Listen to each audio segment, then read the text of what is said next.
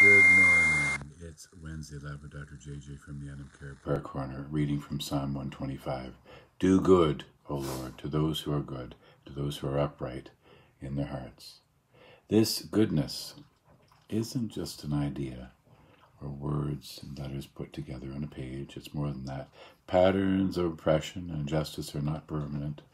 In its first voice, the evil rulers will not reign indefinitely. The psalm fully acknowledges the depth and variety of evil and shows an awareness that evil inevitably corrupts. The voice of the psalm in general makes clear that God opposes evil. Brokenness, sin, and evil are real in this world, in both individuals and institutions. But this is not the last word. God's relationship to evil is one of resistance, judgment, and ultimate victory.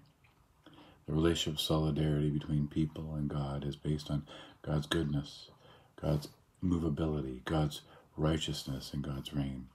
It is our relationship with God that bears safety and security in the promise and power of God to do good and bring forth righteousness. Rather than being overwhelmed by the injustice in the world, in what ways can we make a difference today? God, every one of us can make a difference in bringing your kingdom to the world. Do not let us forget this. Amen.